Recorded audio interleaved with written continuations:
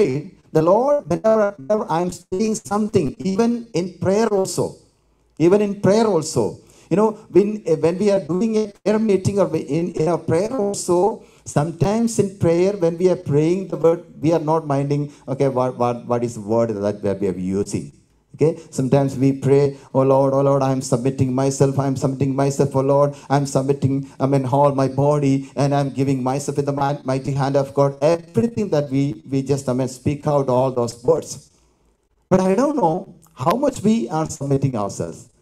In songs, right? When we are singing songs, one pastor was saying, the believers, they are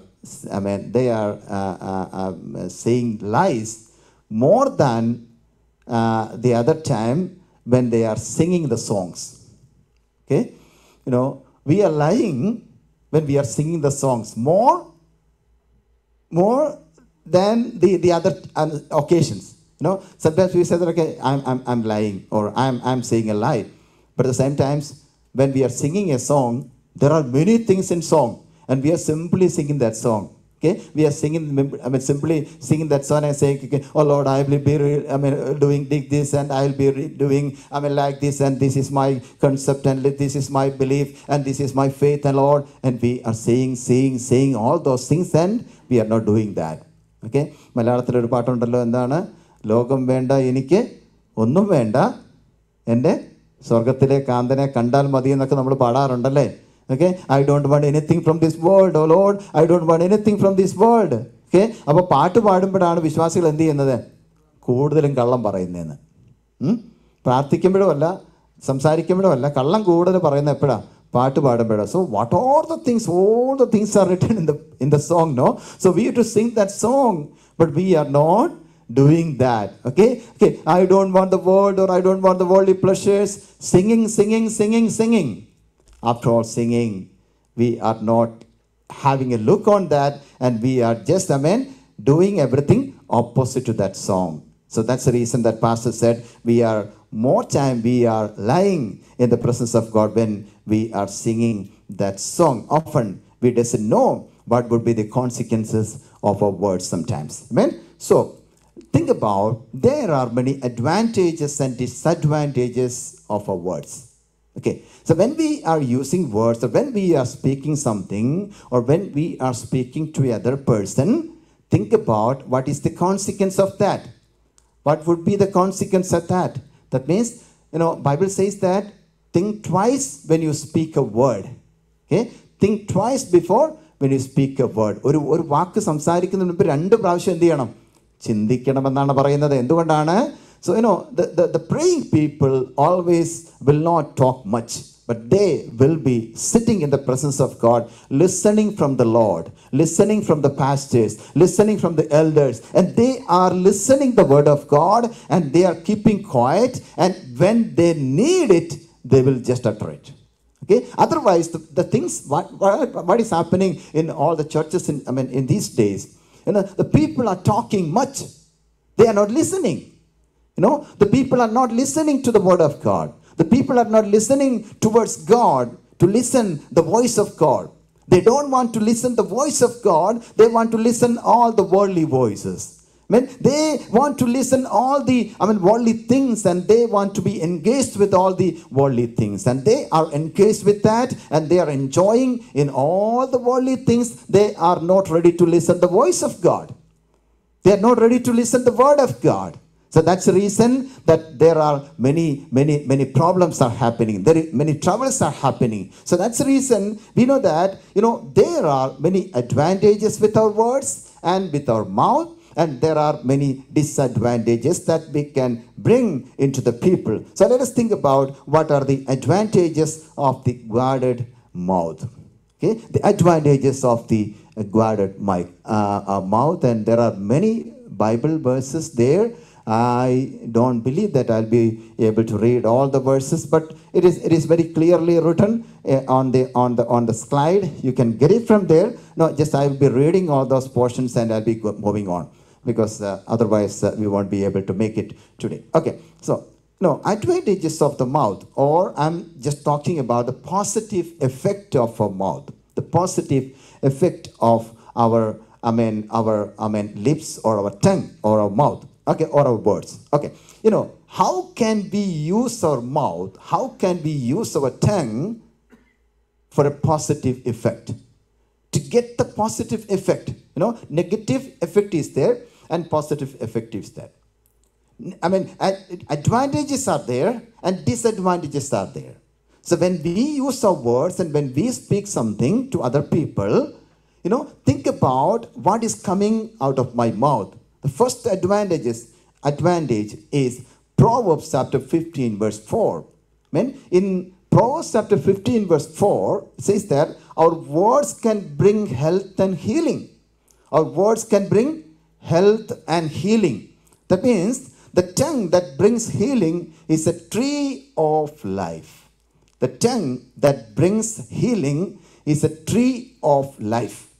That means healing can come from our mouth.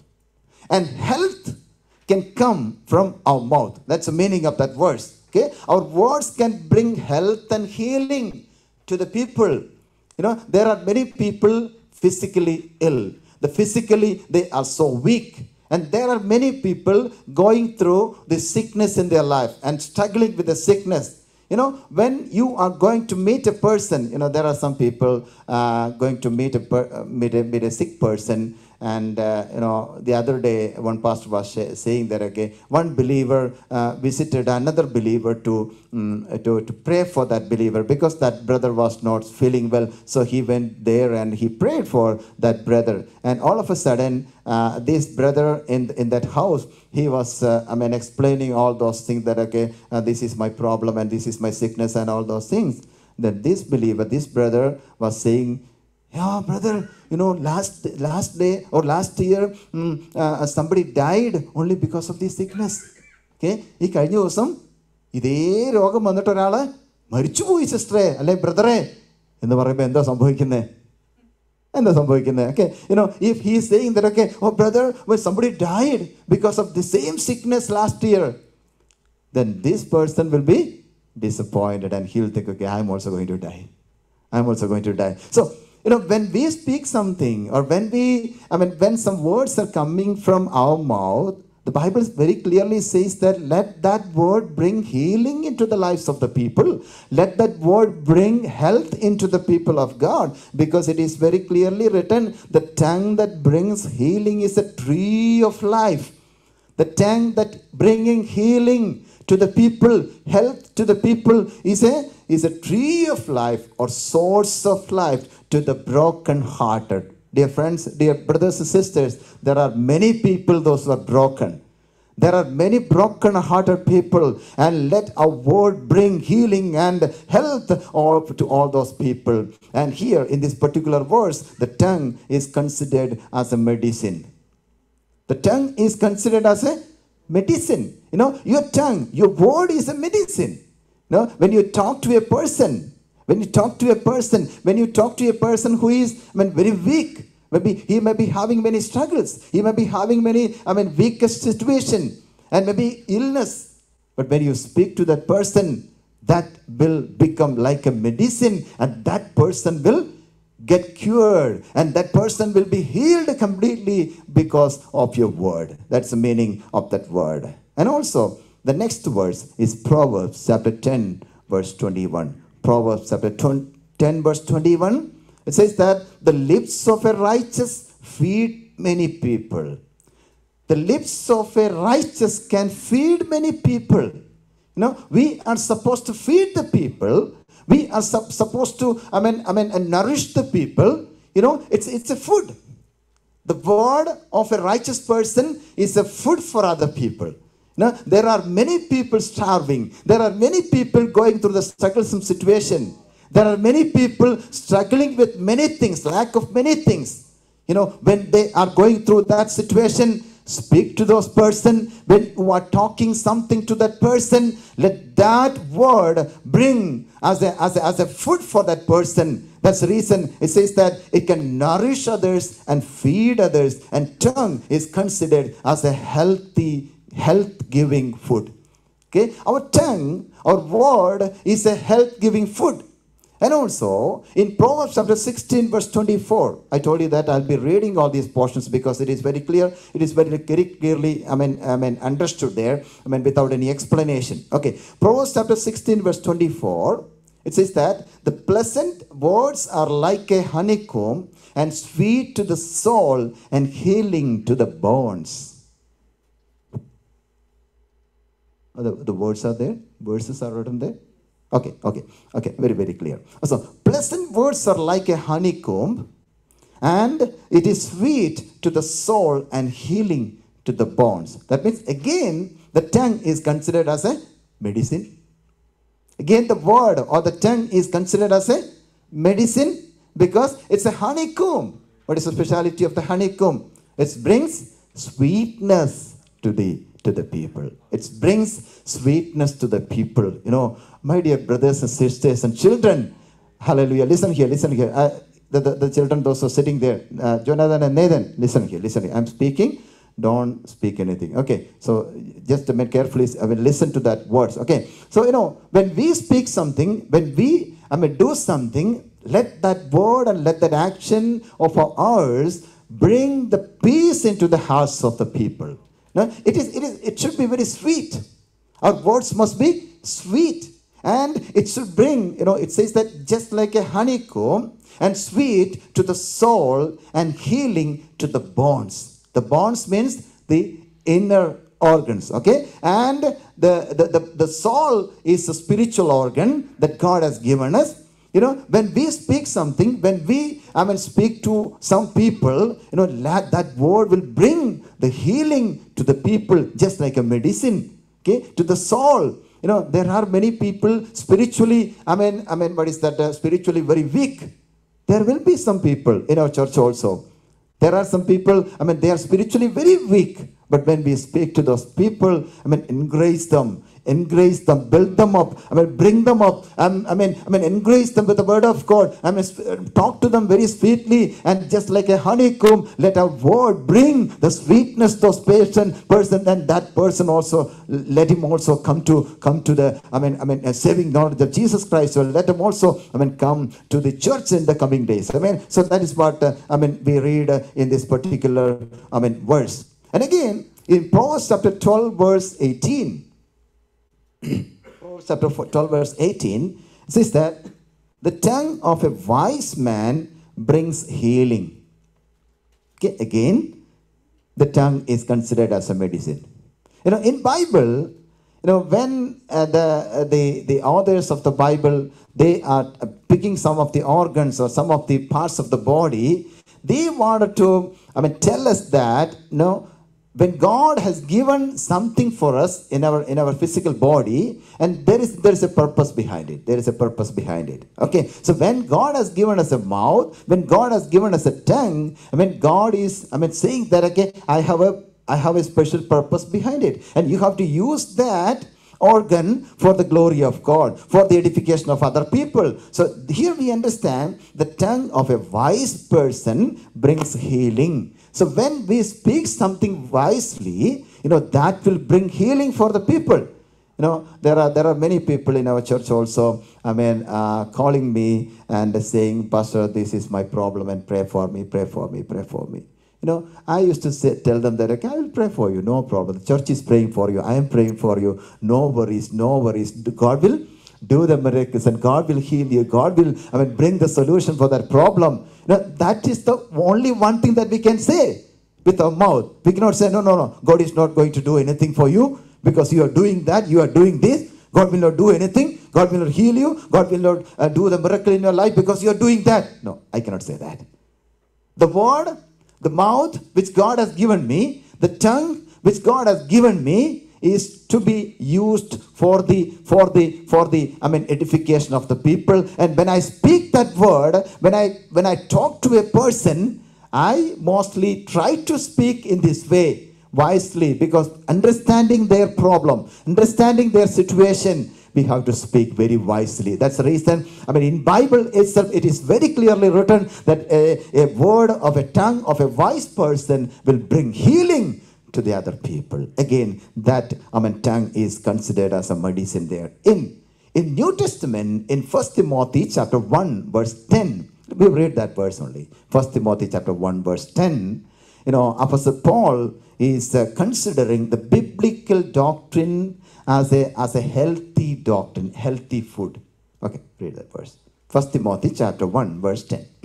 The sexual immoral men who practice homosexuality, enslavers, liars, perjurers, and whatever else is contrary to sound doctrine. Okay, what's the word which is written there? Sound doctrine, right? Sound doctrine. Okay, so that sound doctrine which is mentioned there, Apostle Paul is considering that sound doctrine as a healthy doctrine. Okay, in Malayalam it is written Pathya Vajanam. Pathya Vajanam. What is the meaning of Pathya Vajanam? It's a healthy food. It's a healthy food. When we pray for our children, we used to pray that, oh Lord, help us, O God, or help their parents, O Lord, to bring them to bring that children in the sound doctrine of the Word of God. That means, when we are giving the sound doctrine, when we are, teaching them the sound doctrines of the Word of God, that should be the healthy food for our children, the spiritual health. Okay, the sound doctrine can bring the spiritual health as a medicine or as a healthy food for all the people or for the children. We have to give them that healthy food. We are interested to give all the, Boost or Horlicks or the other items, every day, കുത്തി കയറ്റുക നമ്മളെ പിള്ളേരെ പിടിച്ച് കഴിക്കട എന്ന് പറഞ്ഞ് ഇങ്ങനെ അവരുടെ വായിലോട്ട് വെച്ച് കൊടുക്കുക. But think about how much they are grown in spiritual life. How much they are grown in spiritual life. Are you feeding them with the Word of God? Are you feeding them the word of the, it says that the sound doctrine, right? The sound doctrine which is mentioned there, it can nourish the believer's spiritual life. It can nourish the spiritual life of the believers. And the sound doctrine comes from our mouth, can help the people to grow spiritually also. The sound doctrine or the Word of God which comes from our mouth, it should not be a pastor or some elders or the responsible people. Even a person or a child is coming friend and he is speaking a word.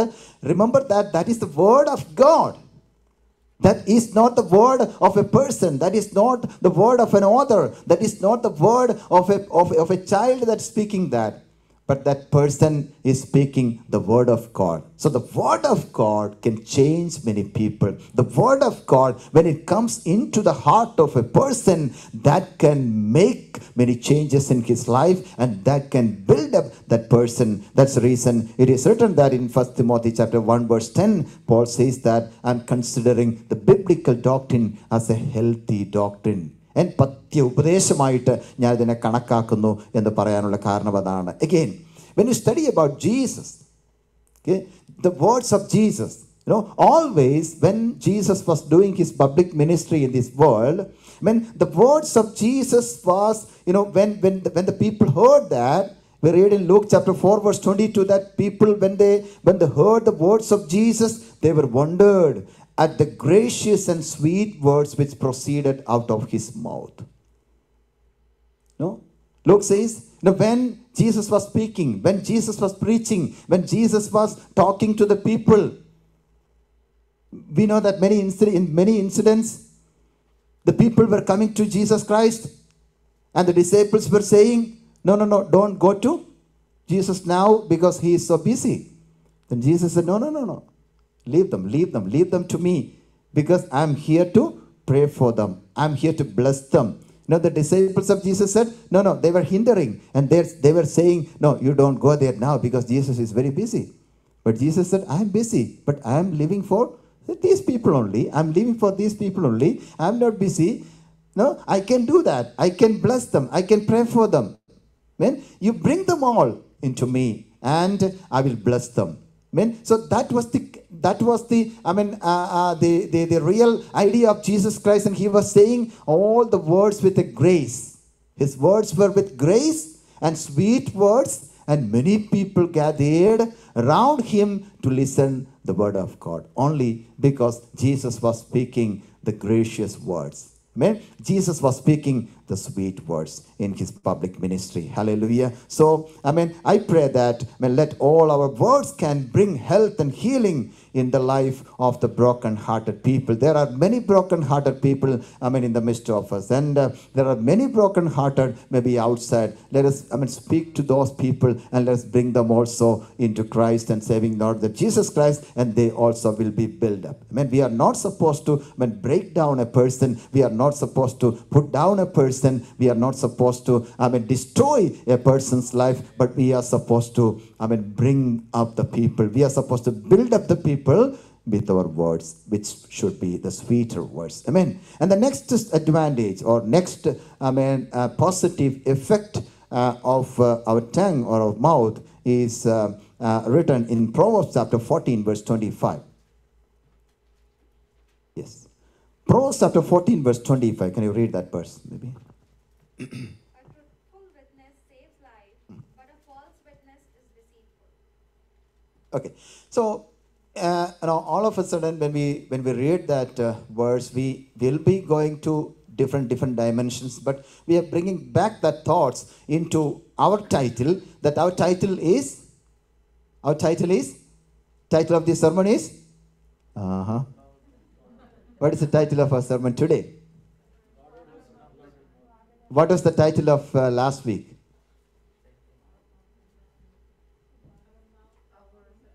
You angry with me when I'm speaking all these things? It's not my words, okay? It's written in Bible. Okay, Bible പറഞ്ഞ കാര്യം മാത്രമേ ഞാൻ പറയുന്നുള്ളൂ. Okay. So, what was the last week sermon? Our mouth, an awesome gift of God. And today? Guarded and unguarded mouth of a believer. Very simple. Okay. So in Proverbs chapter 14, verse 25, the main thing is our words can rescue the perishing people. Our words can rescue the perishing people. Okay. How can we do that? It says a true witness saves the lives, right? A true witness saves the lives. That means we are supposed to use our words to win and save the souls. There are many perishing souls around us. But our responsibility is to speak to those people with an intention of rescuing the perishable people. We are trying to reach the unreached people. Why? We are reaching the unreached people, and we are reaching the unbelievers and talking to them. And we are bringing many unbelieving families to our house and giving some food for them or lunch or dinner and talking to them. Why we are doing that? Our intention is not anything else, but it is only to bring those people into Christ, right? That is the intention of our heart. Bringing those people, the perishing people. It is a privilege that we could, become the children of God. We could become the children of God. We are the children of God, and we are praising God, and we are worshiping God every time, and we are saying glory, praise the Lord, hallelujah. Oh, Lord has saved me. When my soul is saved now, and I will go to heaven, jumping and dancing and singing and saying that, okay, I am safe. I will be in heaven. Think about the other people. Think about the unreached people. Think about the perishing people. We have the responsibility to reach out those people also and bringing them also to the church. Amen. So that's the reason it says that a true witness saves the lives. The true witness concerning gospelization should be very clear. When we speak the word of gospel to the other people, it should be true witness. True witness means, when Jesus was appointing the disciples in Acts chapter 1 verse 8, it says that, you will be filled with the power of the Holy Spirit, and you will be my witness in Jerusalem, Judea, and Samaria, and in all the uttermost part of the world. When Jesus was saying that, Jesus said, you will be my witness, right? Jesus said, you will be my witness. നിങ്ങൾ എൻ്റെ സാക്ഷികളായിട്ട് പോകാനാണ് പറഞ്ഞത്. So my witnesses must be true witnesses. Okay, that is the same word. It says that, when a true witness is speaking something from a true heart, the gospel, or about Jesus Christ, when we speak, when we share the gospel, it must come from our heart. Okay, thinking about, there are many perishing people. There are many perishing people. Oh Lord, I need to bring them also, Lord. When I'm speaking to those people, Lord, when we see the perishing people, just pray for them also. Pray for them also. When you go outside, when you're driving, you can see many people perishing. When the people, those who are, not knowing about Jesus and His love, the people, those who are perishing day by day. Let's just pray for them. And also, when you speak to those people, let it be in our intention, in our heart, that, oh Lord, let them also come to Christ. The perishing people, let them also come to Christ. Amen. And many are perishing, and let us also bring all of these people into Christ. And even, in the Old Testament, when you read Exodus and Deuteronomy, you will understand that the false witness was forbidden in the Bible, and it was punishable in the court. False witness, kallasacham, which is the 9th commandment of out of the 10 commandments. Thank you, George. Do not bear false witness. Okay, the kallasacham parayirudennulladana endu 9th commandment, alle kalpana. So that means, we are not supposed to say any false witness, right? Okay, we are supposed to say only the true witness. We are the true witnesses of Jesus Christ. Amen. So we are sharing the true witness, and let us lead many lost people and perishing people from the eternal punishment to the eternal life. So our motive is not to bring any people into our church or into our organization, but we are bringing people to the eternal life. Okay. By the way, our church name is Eternal Life Church of God. So our motive is to bring the people into the eternal life, because they are perishing and they are in eternal judgment and they are in eternal punishment. We have to bring all those people into the eternal life. Okay, now we will go to the next advantage of our mouth. I'll be going little speedily, because I want to finish this topic today itself. In Proverbs chapter 12 verse 25. In Proverbs chapter 12 verse 25, we read that our words can encourage those who are overburdened. Our words can encourage those who are overburdened. Okay, so especially that says that anxiety in the heart of a man causes depression, but a good word makes it glad. Okay, so when the word is coming from our mouth, that should not cause a depression for any person, but that good word will make it glad. Okay, so when we speak something, let happiness comes to the people. Let gladness come to the people. That is the meaning of that. That means, our words can encourage those who are burdened. There are many overburdened people. There are many broken people. There are many broken-hearted people. Can we encourage those people? Encourage, the word of encouragement. In Acts chapter 4 verse 36 and 37, we read about Barnabas. Okay, Barnabas. Who was Barnabas? Barnabas is known as the son of encouragement. The son of encouragement is the son of comfort, the son of consolation. Okay, so Barnabas, the speciality of Barnabas, whenever he was speaking or whenever he was doing something, in his mind, he was thinking, okay, I should encourage one person. I should console a person. I should comfort a person, because the people are restless and the people are going through the troublesome situation. The people are peaceless. So we have to bring the peace into their house. We have to bring the encouraging words into those people. And Jesus is the best example for the encouragement. When we read Luke chapter 4 verses 18 and 19, Jesus said, the Spirit and anointing of the Lord is upon me to do many things. So Jesus had the anointing. Jesus had the spirit of encouraging other people. Okay, the same spirit must have in our lives also. Jesus had the spirit of encouragement, just like Barnabas. Jesus was a person who was encouraging other people. He had the anointing. He had the spirit of encouraging other people to do many things, to preach the gospel to the poor, to preach the gospel to the poor, to proclaim release to the captives, to give sight to the blind people, to set free those who are oppressed.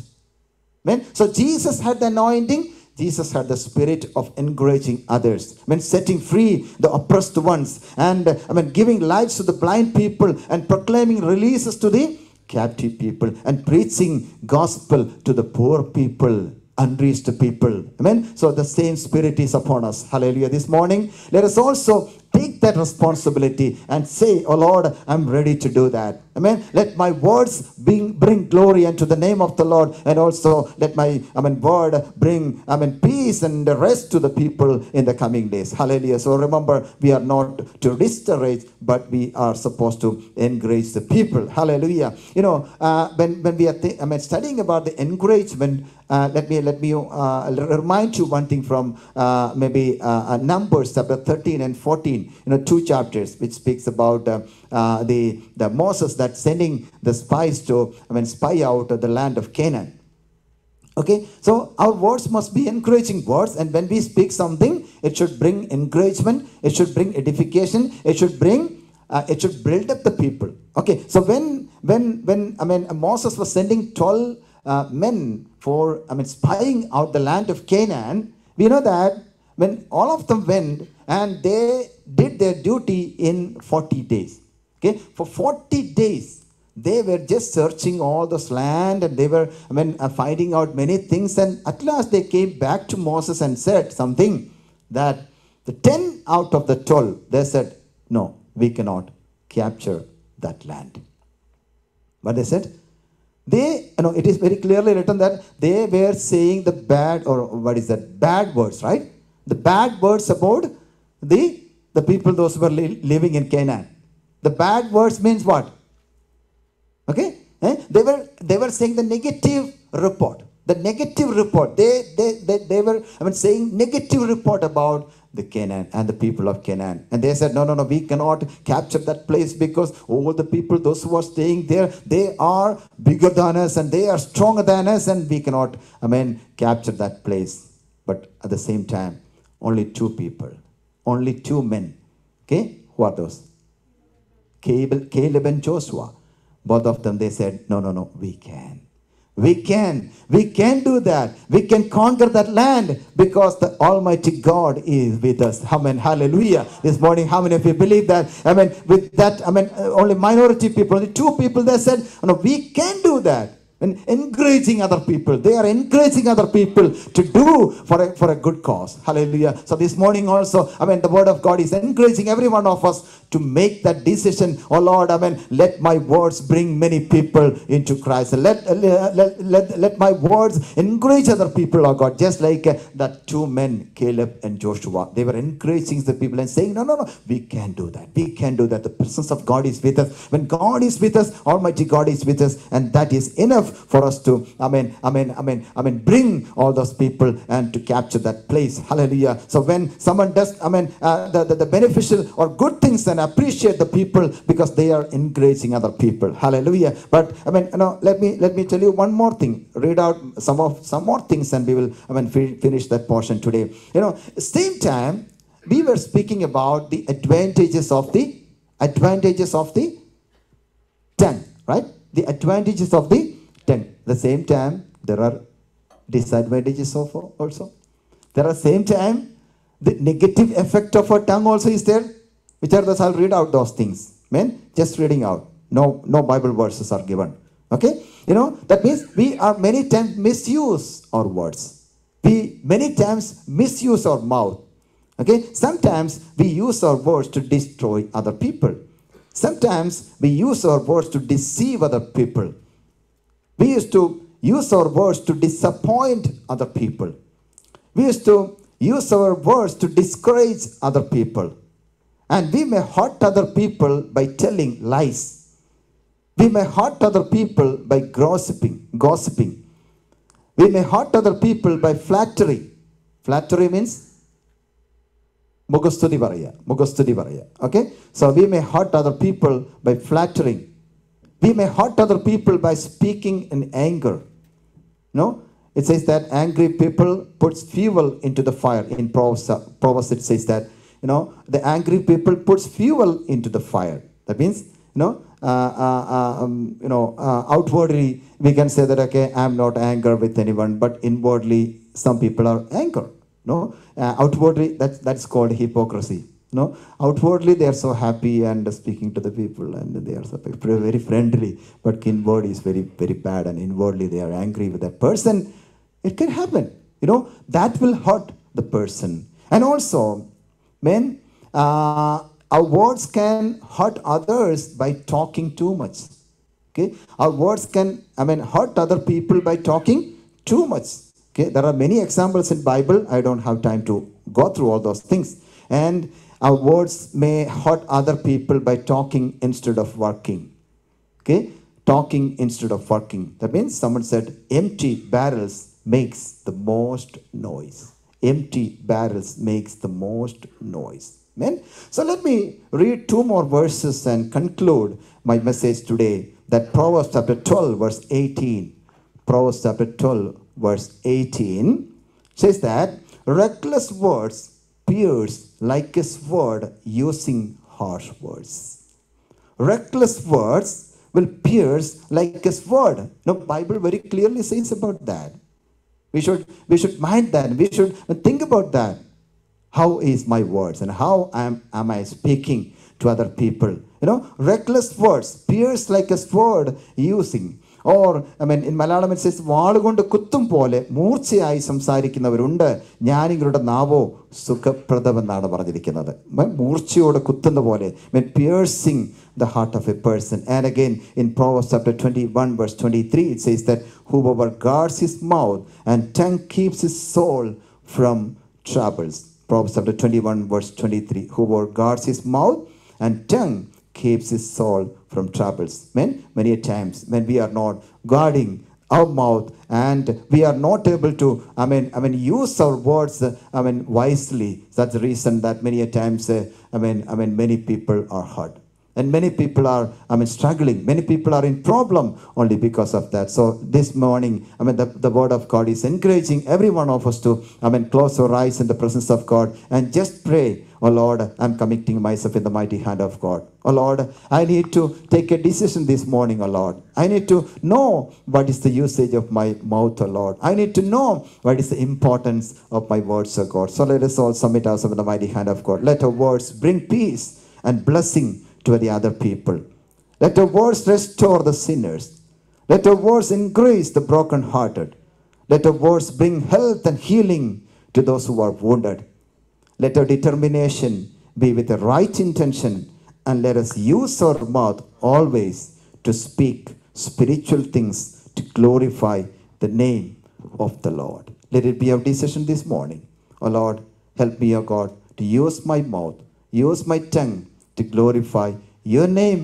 And also, whenever I'm getting chance, oh Lord, help me to talk and speak about the spiritual things, oh Lord. That's the reason David prayed like this. Let us also pray that, oh Lord, let the words of my mouth and the meditation of my heart be acceptable in your sight, oh God. How many of you can pray that prayer with David this morning? Hallelujah. David says that, oh Lord, let the words of my mouth and the meditation of my heart be acceptable in your presence, oh God, in your sight, oh God. This morning, let us also pray for that.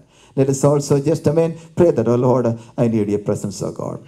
I need your wisdom, oh Lord. I need your wisdom, oh God. Hallelujah. Many times, oh Lord, the words which comes out of my mouth, oh Lord, that may disappoint other people. That may, discourage other people. That may destroy other people, oh God. But today, I'm taking a decision, oh Lord. Keep my mouth, oh Lord. Guard my mouth, oh Lord. Hallelujah. Guard my mouth, oh God, so that I'll be speaking wisely. I'll be talking to the people, very wisely. That will bring encouragement for the people. That will bring, edification to the people. That will build up the people. Hallelujah. Thank you, Master. Thank you, Master. Thank you, Master. Hallelujah. Let us all submit ourselves with the mighty hand of God and let us pray together. Hallelujah. I request